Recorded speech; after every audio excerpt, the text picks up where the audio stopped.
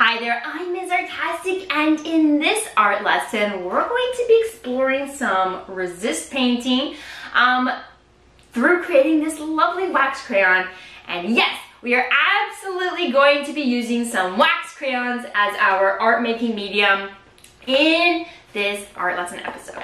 So we're gonna get to play with two art mediums in this art lesson. One is that we're going to explore and create our wax crayon with wax crayon, of course. So we're gonna do a little guided or directed drawing of creating the wax crayon, and also we're going to explore our paints. So you could use watercolor paint, you could use tempera paint cakes, or if you don't have any of those, don't worry, because you can just grab some liquid tempera paint, water it down, mix it really well so it's like a watery paint, and you can use that as well. Now you get to have some choice in this, right? You get to pick a background color, a choice background color to work with, and you're also going to be picking your wax crayon color. So while we are doing this exploration, think about what color that you want to use for your wax crayon. All right, so once you got your art making medium, so you need wax crayons and some paint. Once you got those, grab them, set up, and let's make some art.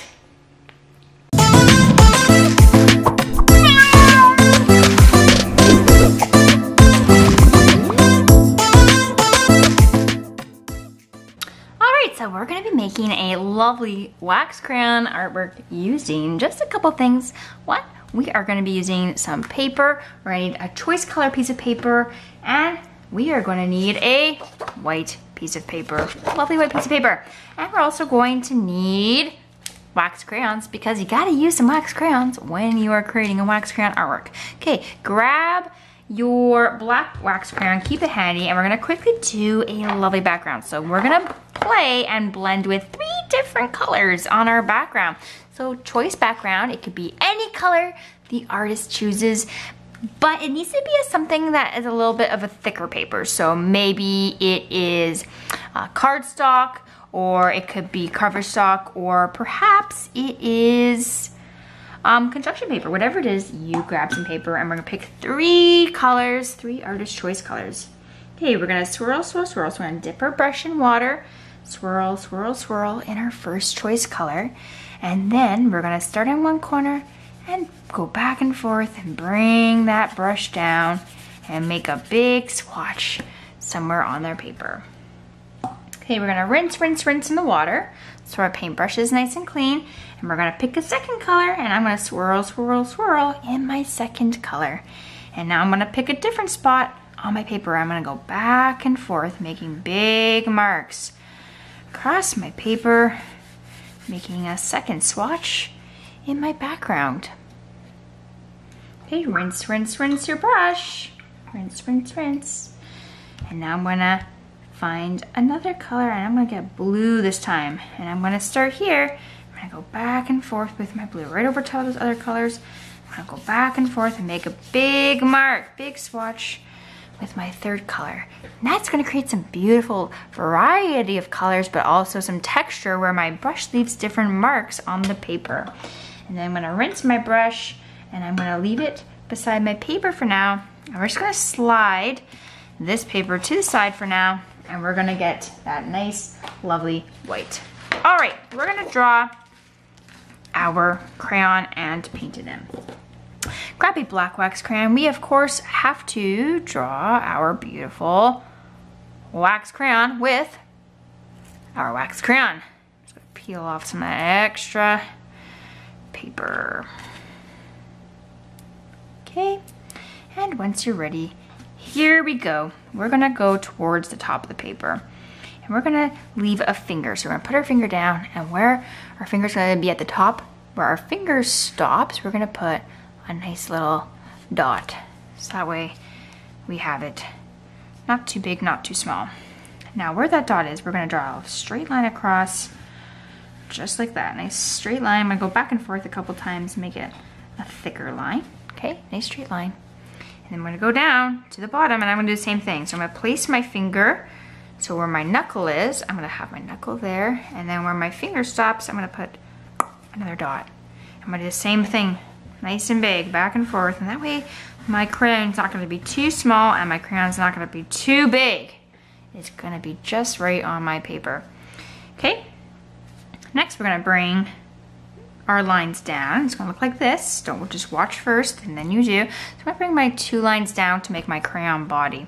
So I'm gonna start at the top and I'm going to go very slow. I'm gonna look with my eyes. I'm gonna go and I'm gonna look down to where that dot, that point is, okay? I'm gonna look down. I'm gonna go really slowly. I'm gonna pull my hand down, nice and slow, nice and slow, nice and slow. And I'm gonna look at that line where it ends and I'm gonna draw towards it. Now I'm gonna do the same thing here. I'm gonna place my hand up here, but I'm looking down here. So my hand is gonna come down to where my eye is looking. Nice and slow, till I get to the bottom, okay? Now if you wanna go over it a second time, you can, or you can just leave it like that. It's up to you. All right, we're going to draw the wax crayon top. So we're gonna do a finger space in and place a dot from that edge. I'm gonna place my finger and line up on the other side and place a dot. And then I'm gonna go up on either side, in on either side, up and in, then up on a diagonal, and across for my crayon top. Next, we're gonna draw 2 stripes on our crayon. So I'm gonna draw 1 line there and 1 line at the bottom, okay? So we're gonna go right across, okay? Go over it a second time and make it thick. Just like that. Okay, next we're gonna give our crayon some arms and legs. So we're gonna do some crayon arms. So 2 letter V's on either side. And then you can draw little fingers on the end of your crayon. Then on the bottom, we're gonna do 2 little legs and draw 2 little feet.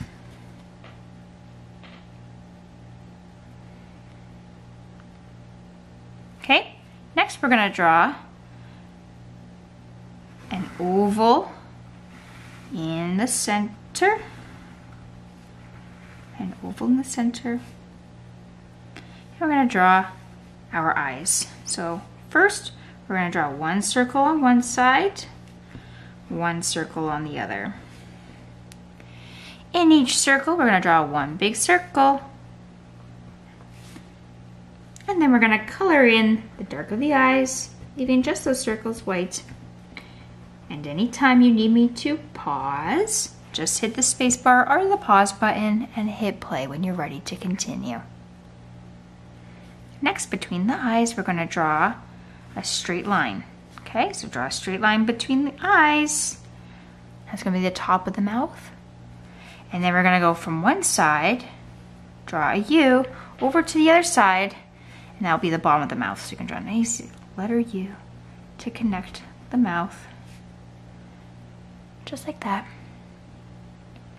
And then from one corner down to the bottom, we're gonna draw the tongue. So we're gonna draw a nice curving line from one corner down to the bottom to make a tongue. And then we're gonna color in the dark of the mouth, leaving just that tongue nice and white. All right, so you can go ahead and grab some choice colors. I'm gonna color in my tongue pink, and I'm gonna color in the wax crayon part. Mine's gonna be a blue wax crayon, so I'm gonna color in the crayon part that you color with. I'm gonna color it with wax crayon, so it's the right medium, and it's wax. And then I'm ready to paint. So now I'm gonna paint the rest blue, except for the whites of the eyes. So I'm gonna dip my brush in the paint. I'm gonna swirl, swirl, swirl on my blue paint. I'm gonna start at the top, and I'm gonna work my way down, painting my crayon blue. Carefully, carefully painting around my eyes. I don't want my eyes to get any paint on them. Now, if you do, you can just take a finger and push it off. No big deal. No big deals. Okay. Perfect. And once you're done, you're gonna take your blue and then we're gonna draw a nice big oval around, or whatever color crayon you're using. Take your crayon color. We're gonna paint a nice oval around our crayon. Nice big thick oval, nice big line. You can paint over the crayon marks because the crayon's gonna resist it. We're just gonna make a nice big circle there, just like that. Okay, and once you're done, you're gonna let both your background and your wax crayon dry. Okay, and once it's dry, you can go ahead and we're gonna cut out the crayon and we're gonna follow that oval that we painted. Cut it out.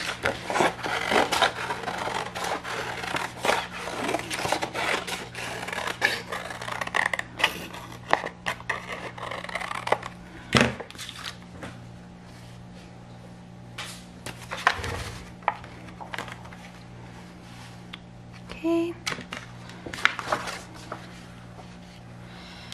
We're gonna glue our crayons. We're gonna grab our glue stick and we're gonna glue the border first.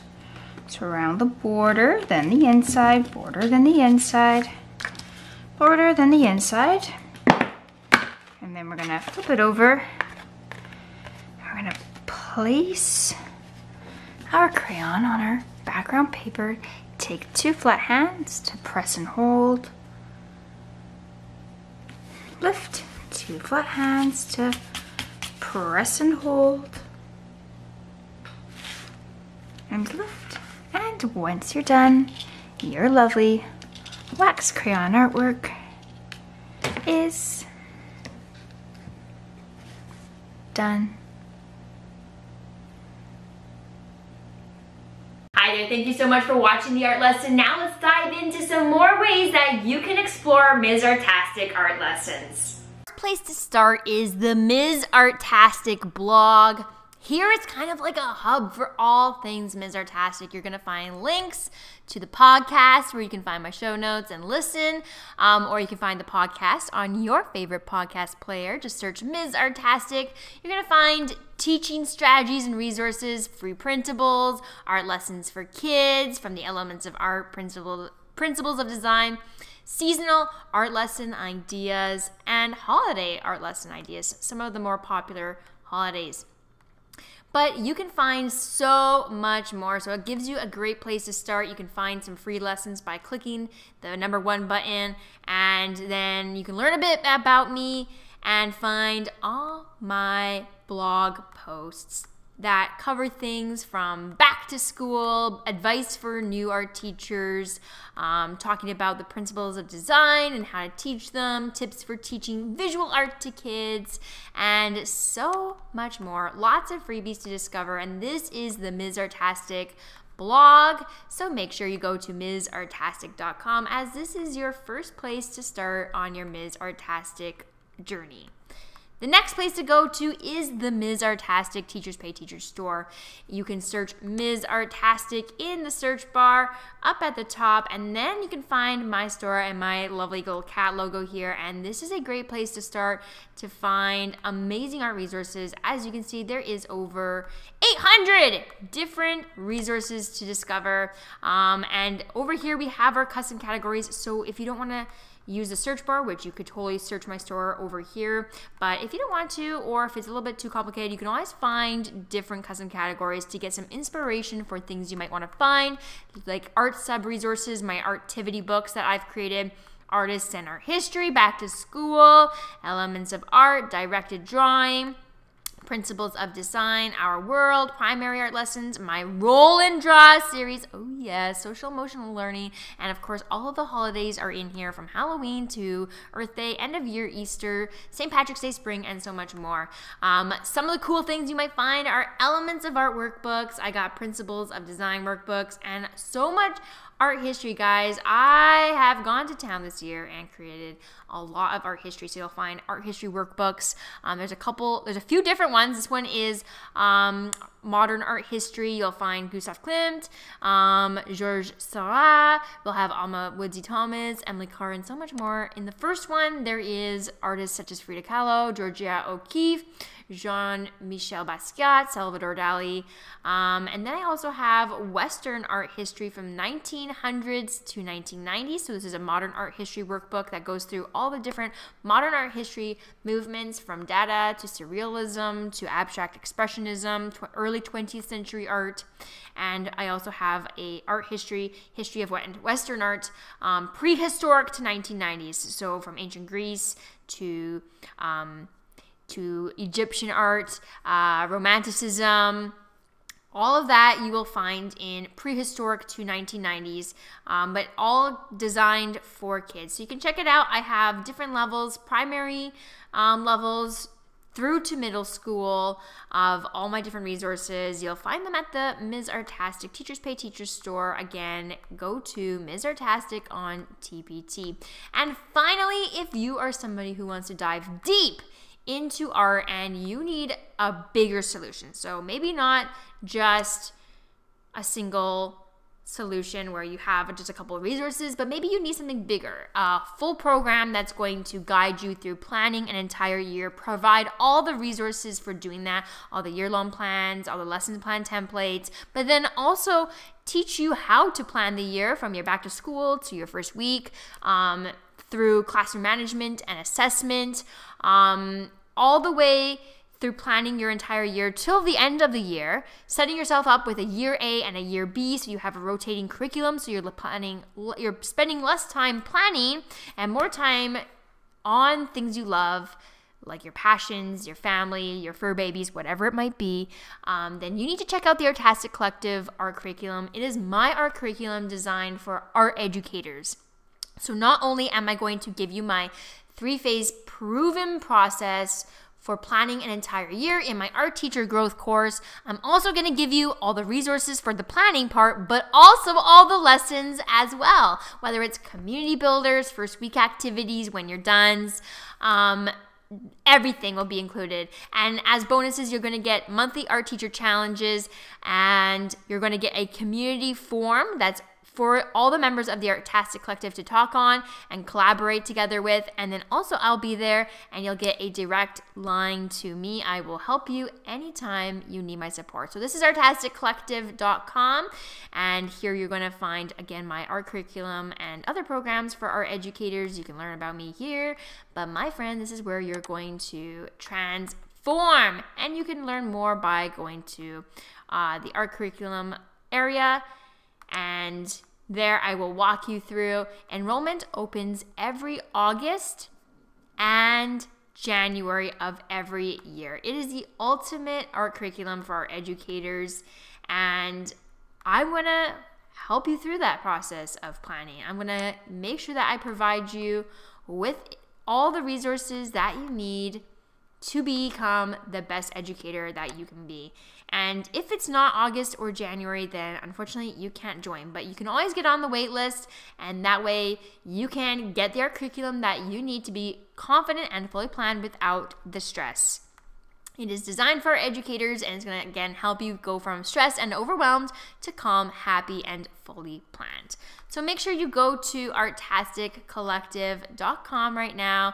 Get on the wait list if you are needing a full art curriculum to solve your planning needs. And I will see you next time.